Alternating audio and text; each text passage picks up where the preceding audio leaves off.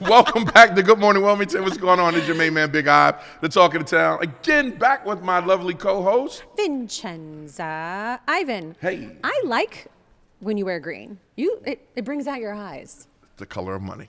No, No. I like Actually, that. no. I like Look, that. it is actually the color of mental health, right? And that's one thing that DETV is here for, is to support and bring awareness about right. mental health and behavioral health. It's running rampant within our community, and we just feel at DETV that we're going to do whatever we need to do to, spread the message and spread the word and spread the love. Absolutely. And throughout 2024, we will be bringing awareness to mental health and behavioral health because it is important, and continuing the conversation, not just for females but also for males. Oh yeah. Yeah, it's mental health was something in our community growing up, over South Bridge that was really pushed under the rug, and it was just like, that person's crazy or that person's whatever, but people not recognizing people are really going through things, and especially in this day and age with the consumption of all type of content. Yes. That's available at your fingertips. Whoo! Okay, that's a whole nother topic, another subject. Make sure we will touch on that Yeah. throughout 2024, and Yeah. we will continue the conversation because, like you said, it really is important. Yeah, and remember, it's okay not to be okay. All right, but if you feel some type of way, feel free to reach out to your physician or a doctor, nurse practitioner, and remember, it's okay to be it's okay not to be okay. That's right. All right, next up, my man on the plaza, right? They came visit us today, well across the East Coast, to talk about who he is, and the Glammy Awards is the entrepreneur, the philanthropist, the man that gives a damn about what's going on in the community, Shawn Briscoe. Shawn, welcome to the plaza, bro. Hey, thank you for Hi, having Shawn. me. Thanks for coming. All right, Shawn, you here, bro, and you've been doing I've known you for maybe about 15, 20 years, right? And I've seen, and this is one of Vincenzo's, I'll let you ask the question because you always ask. Because I always joke that Ivan knows I know so many people, but Ivan knows so many people that join us on the show. But I don't get a chance to really get to know them, as much until we start talking. So before we talk about what the Glammy Awards is, tell us a little bit about yourself, Shawn. Okay. I was raised on the east side of Wilmington, Delaware. I started cutting hair when I was very, very young. Just giving everybody a bowl haircut, no line, no blend, no none of that. And it was like something that I had a passion for at the time. And a lot of my friends, they would allow me to do the trial and error on their heads or things of that nature. And I just kept doing it to the point where I kind of got where I didn't really have a social life. So I stopped cutting hair and started having regular jobs and things of that nature. And then I ended up getting laid off from carpentry, ended up getting back into the barber game, and came up with this idea for the Glammys. And I think I've seen so many old barbers, so many stylists and things of that nature that were doing hair for years, and you really don't see the acknowledgement, other than maybe a tip here or something like that. So this was an idea I came up with that, something that is more tangible, where they can carry it on, and I don't know, just. I think it's a great idea, right? Because and you could touch a little bit on this for me, Shawn. Like within the Black community, barbershops are our sanctuary. Salons are our sanctuary. Absolutely, and it's crazy that you say that because I have like so many clients that it's like you have to memorize or all the conversations that you have with the different people. When the next person comes in the chair, you're like, okay. I remember last week he said he was going to a birthday party for his daughter, or the other guy that says, "Oh man, I'm interviewing for a job." So you have to remember or retain all these different lives in your head, and I guess it's the same thing for a stylist, So that's the similarities of the two, but it's just a lot, and then it's just different personalities that you deal with on a daily basis that you have to make those adjustments with the different clients that come in. So. No, go ahead. I'm sorry. No, that's okay. So, Shawn, I respect what you do and how you were saying about remembering each of your clients and their personal stories, and that just shows your heart and your passion that you have in what you do. Yes. Because in my industry, the restaurant industry, what we do is, which is very important, is remember the customers that come through your door. Absolutely. And we remember what they enjoy eating and what they enjoy drinking. Exactly. So that makes us a good, whether a bartender or server, for you being a barber, remembering obviously their names, but also their stories. Yes, absolutely. And that just makes you very good at what you do, but you have a big heart. Yeah. You're passionate for what you Yes. do. And I think that will resonate in the event Yes, that you are absolutely. hosting. So let's Absolutely. talk about it. What is the Glammy Awards? Well, I came up with the name. Well, I didn't come up with the name, but I Googled Barbers and Stylists Awards, and the name came up on Google, Glammys. And I thought it was catchy, so I was just like, look, we'll just take it from there. Right. So the Glammys is basically an award ceremony for barbers and hairstylists to be recognized in the city. You know, I've been traveling to barbershops from Dover to Middletown, all over the city, just going in, speaking to them one-on-one, expressing to them what the concept is that, you know, if you're the owner of the shop, then you're definitely going to be acknowledged, just because that's within itself is a great accomplishment. Yes. And then also, we have barbers and hairstylists that have been doing it for 20, 25, 40 years. So they're going to be acknowledged for the longevity, it's for the giving back to the community. So things of that nature is just one of those things that is just just acknowledging them and giving them their kudos while they're still here. One of those things, giving them flowers while they're. Yes, I love that. And coming from the east side, like name some barbers that, or just not even from the east side, just barbers that you recognize personally that made an impact on Shawn Briscoe's life. Brother Rashad. There you go. Brother Rashad. I remember going into Brother Rashad's barbershop, and my mother would just leave me there. And I remember I could possibly fall asleep and wake up, and there's a whole different crowd of people there.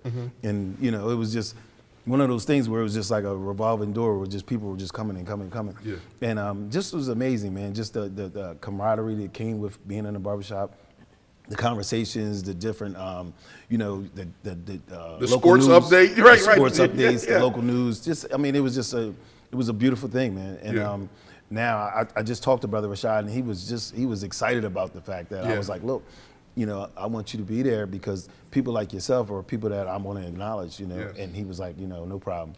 These were our first celebrities, right? Yes. Vincenzo, that we would see.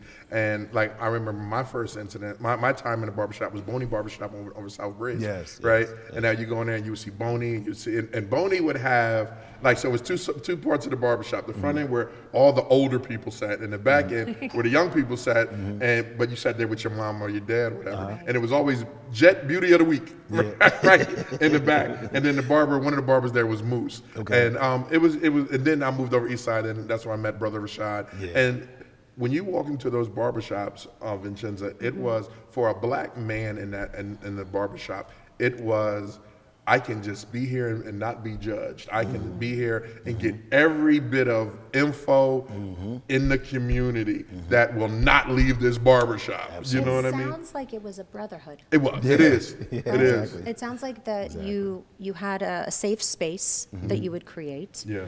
And obviously an opportunity to network and connect, but also support. You would feel that support, and even if you were feeling vulnerable, it was a safe space. Yeah. Absolutely. And that's in my mind how I picture a barbershop. I've been to many barbershops before, but obviously I don't go to a barber for my hair. Yeah. I go to a stylist. You go to a black barber for that hair. I mean, I'm sure I would get a great haircut. Right. You get I'm a sure I would fade get with a a- taper on the side. Mullet. Yeah, you never know. But I just that's how I sense that Yeah. the feeling that I receive is that it's a brotherhood Yes, and a safe absolutely. space that you create, and at least for the barbershops that I'm sure you'll be honoring. Now you're honoring as barbershops, but also hairstylists, individuals Yes. as well. So how many barbershops, how many hairstylists do you think that will be able to honor? Well, we actually bought, like, I want to say 70 awards. Oh, wow. So we're going to just, as they come, Excellent. just hand them out. Basically what I did already, I went to a lot of the barbershops, or hairstylists, and our hair salons, and I got confirmation. Yeah. Are you going to be able to make it? Yeah. If you are, I have your name down as a person that's going to receive an award. Excellent. And then go from there. It's one of them things that a lot of people, they feel good about the award, but then they have different things going on. So it's kind of one of them things where the dates sometimes kind of be a conflict of interest or whatever. Okay. Because I have a couple people that are like, I'm gonna be out of town on that day or not. But outside of that, I'm trying to figure out for next year. You know, this is the first year, so for next year, how we can kind of work around those dates or whatever, or the date that we actually have it on, where you can still get an award or we can still acknowledge you. You know, because I mean, what you've done in the community, you know, in all those years of experience and things of that nature, that can't be, you know, replaced even if you're not there. So when is the event? That's a good question. It's this Sunday. It's January. Oh, it's coming up. Yeah, it's January 21st. The doors open at 4 o'clock. It's at the Grand Opera House. It's Dressed to Impress. It's going to be a really nice affair. We got the mayor is actually coming to introduce, I guess, or speak on the barbers and hairstylists. We had asked the governor to come. I don't know if he's going to be available. But, hey, Gov, I'm gonna need you to show up, bro. Ivan knows people. So I think it's going to be a really nice event. I've talked to a lot of big people in the city, Trippie Congo, Norman Oliver, and a lot of people are just excited about it. And I think, you know, it's going to be a really good event. And then a lot of times you don't get a chance to dress up. You know, me, I'm wearing sweatpants a lot. So an event like this, you get a chance to dress up, you know, put a little suit jacket on and show up, show out. Yeah, there you go. All for a good cause. And it's always fun to dress up, right? And I think people are going to enjoy the actual, I went to the trophy shop and got some really nice awards. They're glass, crystal, have they inscribed in them and everything. Yeah, like shout that. out to the trophy shop. Tom Tom Tanzelli, I think that's his name. He's the owner. That's my guy. I order my trophies for the Miss Delaware USA pageant through him. He's wonderful. He's been in the game for a long time. Yeah, really good guy. Yeah, shout out to a small business owner in Wilmington, right in the city of Wilmington, the trophy shop. There you go. He's a good guy. He actually did our signs. He did I have a tow truck towing business as well. He actually did the sign for my tow truck, and he also did the signs for the barbershop window. So he's been around. He's an awesome dude. Awesome dude. Very good guy. What else do you want people to know about this event? Because this event it's so amazing when you just get acknowledged, right? And that's what this is all about, is acknowledgement to say thank you. Right? Definitely. And I know that it's going to touch so many people. So what else do you want people to know about? Just that we're trying to make this thing grow. We're trying to like make it really, really big for Delaware. Like I said, I've been driving all the way down to Dover to Middletown. We got shops coming from all over, and I just want everybody to be as passionate about it as I am. And just hopefully next year on the second annual, it'll just be bigger and bigger and bigger. No such thing as hope, Briss. It will. No, it will be, because will I can see this thing going to New Jersey, Philadelphia, you know, New York, because everyone has. This is a big deal, dog.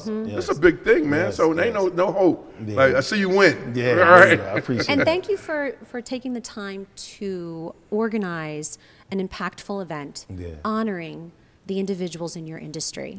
Because it is important to honor them, because it is hard work. It's not easy owning a small business. Ivan and I talk about it all the time.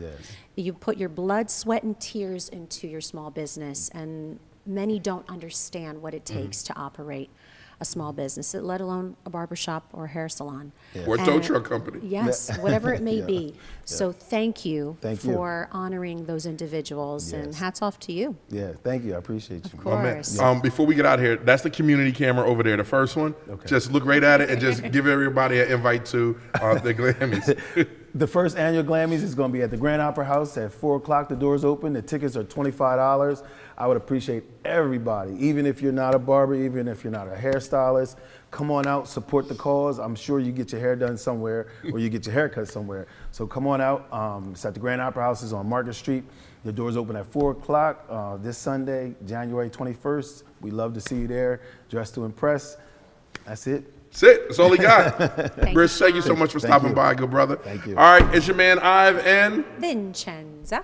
And we'll be right back with the people that's going to make 9 to 5 a reality. Working 9 to 5. What's the next verse? I don't remember. All right, it's all right. We're going to ask the Wilmington Drama League when they come up. We'll be right back after this message.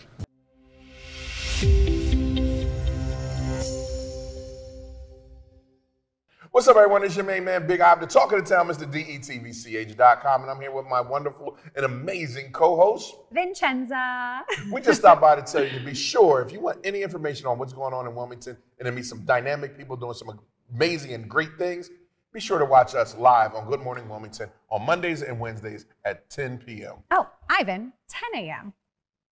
Which he said, 10 a.m. Listen to me. That's why he has me here. But yes, tune in live, 10 a.m. Monday and Wednesday on Good Morning Wilmington. DETVCH.com.